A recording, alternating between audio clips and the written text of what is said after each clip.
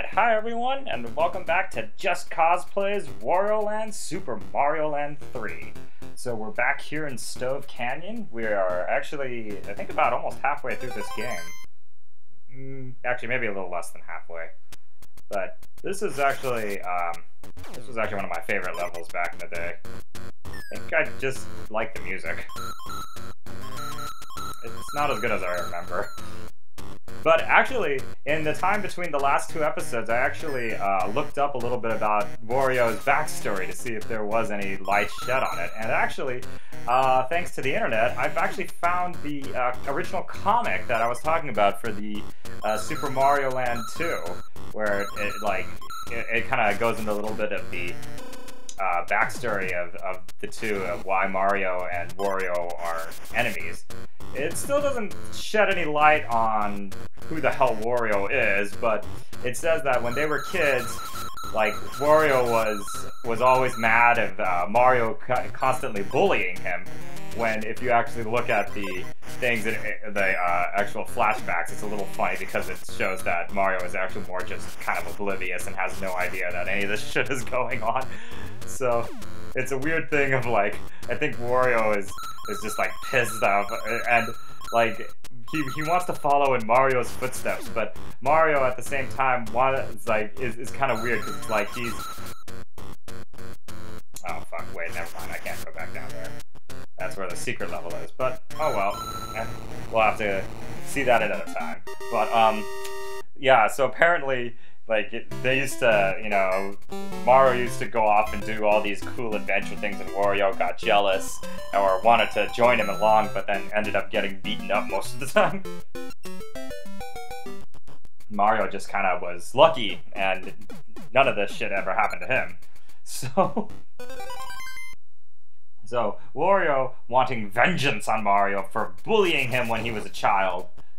The only time that actually kind of made sense was the fact that Mario, they used to play Cowboys, I guess, together. Oh, fuck me. They used to play Cowboys together, and they, and apparently, like, Mario used to make fun of him all the time, so, they always played, Cowboys and, like, Outlaws, because, which was, I guess, kind of nice, because they didn't have so they didn't do a very culturally insensitive Cowboys and Indians. It was just Cowboys and Outlaws. So, yeah. So Wario was pissed that Mario was always the sheriff, and Wario ever got to be the sheriff once. And when he was, Mario did nothing but laugh at him because he said he looked funny. So that mentally scarred him. So, like old boy syndrome, he just held on to that grudge for so many goddamn years, and eventually tried to enact his plan of vengeance, of having a bunch of random things go after him. So he ends up, like, fighting the like several of the bosses from Super Mario Land 2, and I was right, actually, that that one rat thing is actually a toy. It is mechanical, but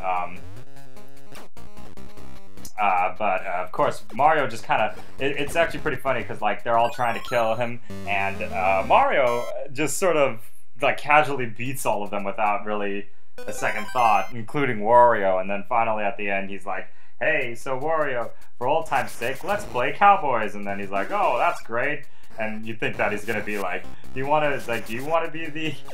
You know, it's like, in order to bury the hatchet, why don't you play the sheriff? And he's like, nope, you're nope, you're the fucking outlaw, so take this, you bastard.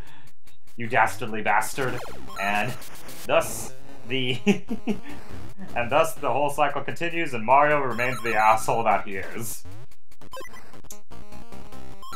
My initial thoughts on that story is actually pretty funny, because it's just like, oh, well, that'd be kind of... That's sort of a funny way of looking at how Mario-Wario, like, rivalry started. And actually, I didn't even know this, but there was a sequel. There was a sequel comic that was made about the fact that it's Princess Peach's birthday, and both Mario and Wario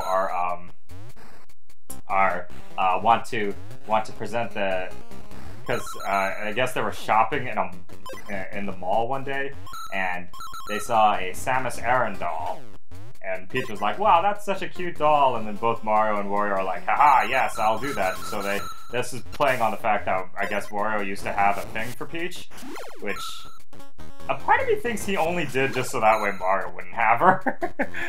Kind of like that weird thing of like, you and I are rivals and we will be rivals to the bitter end, so everything is going to be a competition between the two of us. So, they, actually, if, I actually don't feel like spoiling that one, so if, they're very short, they're like only like 6 pages each, so if you actually want to read them, you should, because, yeah, they're worth a glance at, you know, especially if you're a Mario fan and all. Kind of makes you also wonder, something also, like, dawned on me when I was thinking about it, is that, oh, fuck, yeah. Just a second. Alright, here we are, back at that point, because I don't know why this was, I think probably the combined effort of trying to talk over this game while reminiscing of childhood, and, well, actually that comic book was a part of my childhood, but, something that actually, oh yeah, so here's this weird, like, kabuki mask, oh shit. So yeah, this is really gross. He fires his boogers at you and you actually have to collect them. You gotta watch out because he'll break the platform if you take too long. Oh, shit. I mean, it's gonna take him a long ass time to break those with his tongue, so you got a lot of time.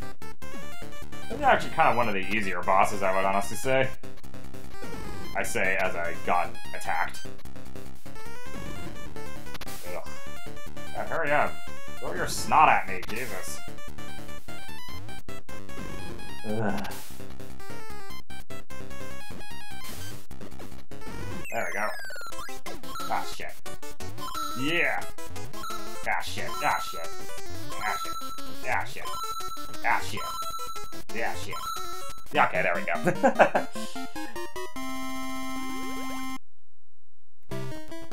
What is funny is that, like, I actually looked up also the relationship between Wario and Waluigi, and it's really funny because they, like, Nintendo, I think, honestly was going to make a backstory between the two of them, figuring out, like, who exactly either of them is, but what I think made it hilarious was that, like, they, the reason why they were, the reason, like one of the things that it says is, like, there are multiple sources that, like, confirm that they're brothers, and there's multiple sources that confirm that they're not, and then others are, like, they might be related, they might not be, and then it's just, like, Charles Martinet even says that, like, they're just kind of two random guys who just happen to find each other.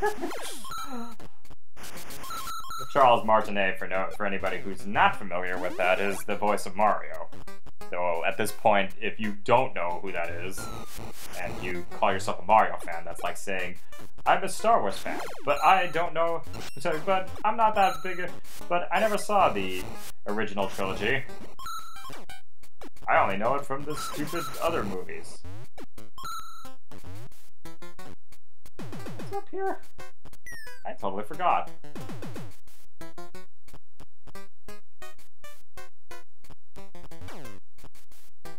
Dragon Wario? Oh, fuck it. What the hell is that? And I didn't...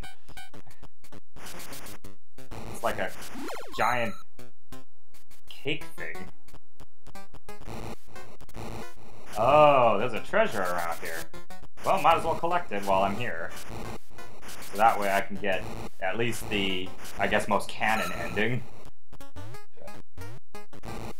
But actually, the other thing that I didn't realize was that Wario actually has a love interest in some of not movies, but in some of the games. He was for a while, like, you know, like the love interest was kind of that princess that he saves in Wario Land 4. Although I don't know if that was like really they were love interests or more of just Wario needed somebody so that way he can be like, hey baby, guess what? It's one of my favorite things to do. I forgot why I'm supposed to hit that, but I'm gonna do that anyway. Because Wario's a strong dude. And also, something that I didn't even notice until I was watching the footage again, but Wario can't run in this game. He can only run if you have the Jet Wario. They kind of changed that for the next game, because in the next game he actually moves at a pretty fast rate, so it's not just him kind of like gracefully trotting along. Oh shit, I lost 2 treasures already. I'm not doing as well as I thought I would, but and again, I did say that I was not going to get all the treasures in this game. Just would have taken too much time. Aren't I considerate? See what I mean? We just went through all that entire way just to find out that.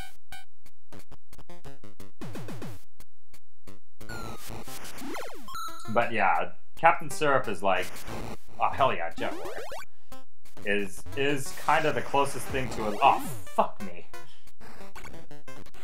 Oh fuck me. Well, you know what? We'll call that an episode for now, and I will get back there once I get back there. So we'll see you guys next time.